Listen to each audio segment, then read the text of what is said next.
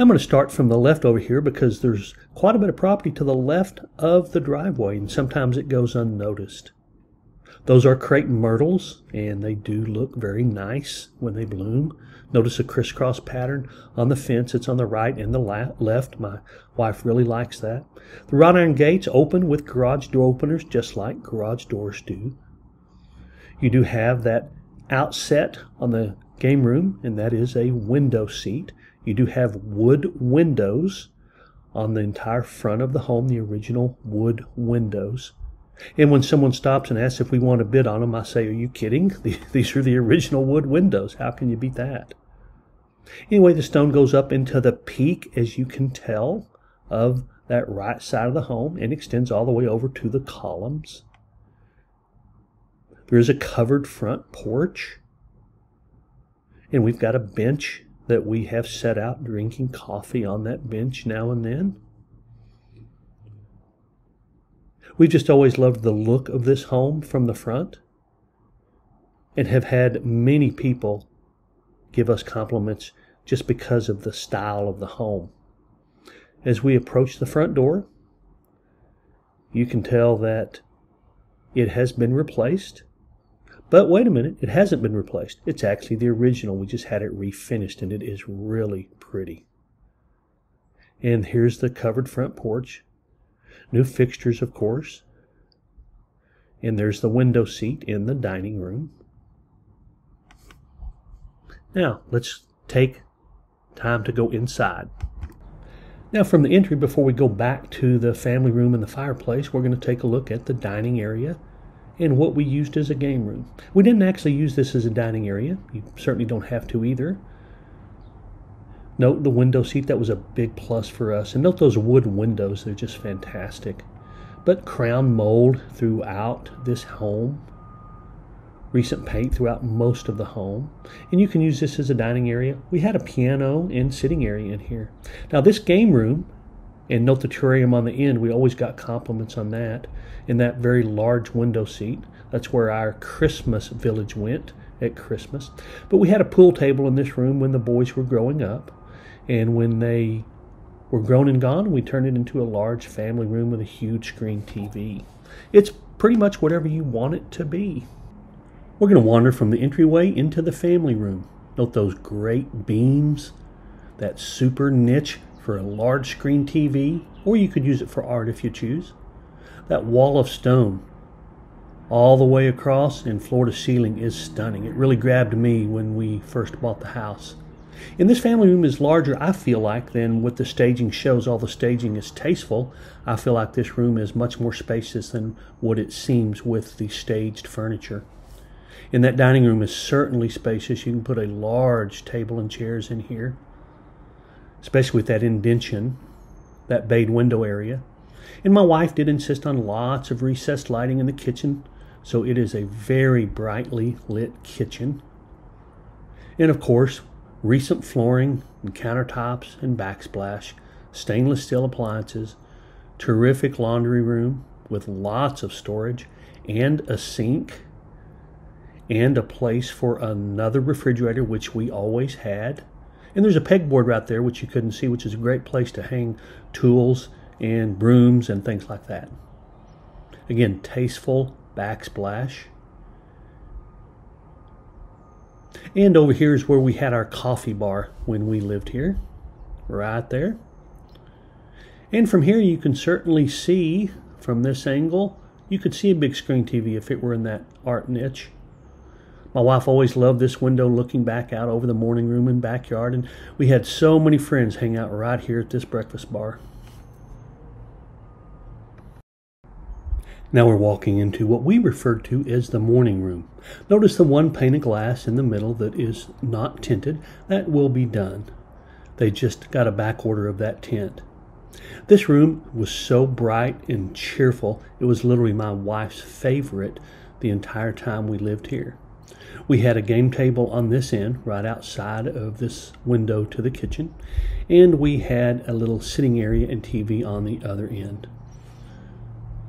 We would usually have coffee here in the morning, look out over the yard, and of course this window is where we would pass food back and forth from the kitchen out to the game table. And I do mean game table. We saw lots of games played at the game table here in the morning room. Now we're going to walk into the primary suite from the family room. Note the shades do go from top to bottom and from bottom to top. And of course that picture window is indicative of the type of windows in the rest of the home, with a lovely view across the backyard. And the sliding glass door leading from the primary suite out to the patio. Crown mold throughout this room. And an updated ceiling fan, updated interior paint, trim, and wall paint. And you can see, of course, that you can see all the way across the house. Let's walk into the primary bath. There's a pocket door, which makes it quite convenient. And of course, the house was built in the 70s, so the primary suite isn't quite as large as you will see in a new home, but it's been tastefully remodeled with granite counters, cabinet fronts, updated fixtures, updated shades, remodeled shower. The shower head does include one of the rain overhead and a handheld that you can turn to different sprays. And I'm sorry, I'm remiss that I didn't show the corner bench as I'm looking at this video in the corner of that shower, nor did I show the 3 levels of storage, top, middle, and bottom on that. And you've got a great walk-in closet too. So from the entry, we're going to walk down this hallway. As you can see, there are 3 separate closets down this hallway. Let's go into the middle bedroom first. Crown mold, obviously recent paint, trim, and walls, updated ceiling fan. And I do apologize, I didn't show you the closet space. There are closets across the entire wall behind us. And of course, you've got that lovely view. There is a shade coming for that window, the same shades as on the other windows that go up and down. We'll go across the hall. This bedroom has a window seat, updated fan, of course, crown mold. And this particular room has a walk-in closet. These 2 front rooms are carpeted. This one has built-in shelving, and you can tell the shade goes up and down or down and up. And again, these floor-to-ceiling windows are just stunning, bring in lots of light. And this room has 2 closets, so you have nice closet space in here as well. We're going to go into the secondary bath. This bath has been remodeled. The granite is actually Taj Mahal, very nicely upgraded granite, just like in the primary bath. Lots of storage, framed mirror, very high quality window that actually opens to the inside. Remodeled shower. You can see that you've got the rain shower head as well as the handheld. And lots of space in here. I'm remiss that I didn't show you the storage behind that door. Lots of storage behind that door. And as we go back down the hall, note all the storage provided by those 3 closets once again. Okay, now we're stepping out the back door. The door out of the primary suite, by the way. Of course, you got the fountain right there, visible from the primary suite and from the morning room. And you've got a stone path right out to the patio. Now that extension was added to the patio quite sincerely because we used to watch TV under the patio. Then we realized when we were sitting out at the fire pit, we couldn't see the TV. So we added a pad for the fire pit and a TV on the other side so we can watch football from either side.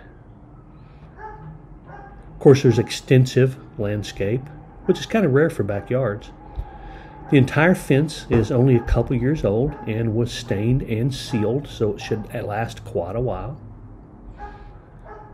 We've spent many mornings out on this patio drinking coffee and watching the rain, listening to the birds.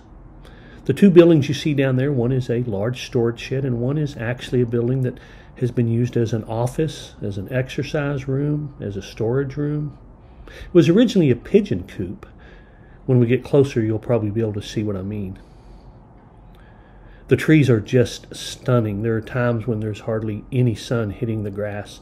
So grass is not easy to keep growing, but if you're diligent and keep it watered, you can keep grass going. Now you see some paths, and those paths are going to disappear unless you have a large dog, but those paths are because of our German Shepherd. German Shepherds have a tendency to walk the perimeter and protect the perimeter of the home, and she would run from one side all the way to the other.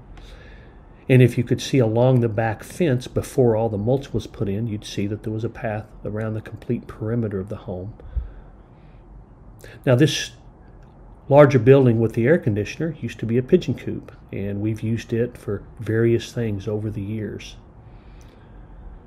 But I could stand here and throw a frisbee a long way, and my German Shepherd would run, catch it in the air. I'd have to navigate around those trees, but it's just a fantastic backyard. This is actually my favorite part of the home. The entrance to that shed, actually it's not a shed, it's currently whatever you want it to be. And you can see the rock path from the laundry room over to the patio as well. And you can see what I mean. There's sun hitting the grass. For the most part, it is nicely shaded. And I don't know if I've mentioned this, but the roof is only about 4 to 5 years old.